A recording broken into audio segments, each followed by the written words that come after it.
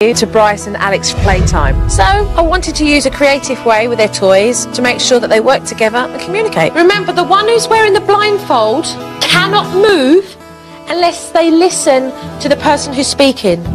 It's about working together, using your skills to listen, to communicate correctly, and being able to trust your partner, which in this case is your brother, because one of you's blindfolded. Slide down the slide. Walk around the chair. No, stop. Go backwards. Good listening, Bryce. Good listening. Big step over.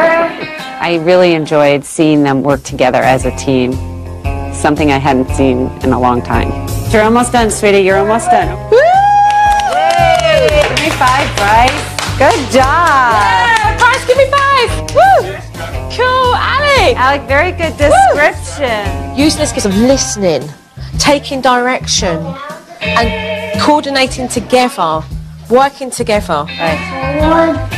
Look at this. It instills a matter of teamwork. It's a kind of a calming factor where they have to listen to one another. Go backwards and pull in. Good job, Alec. Well done. Excellent job. Yay! Good job, Alec.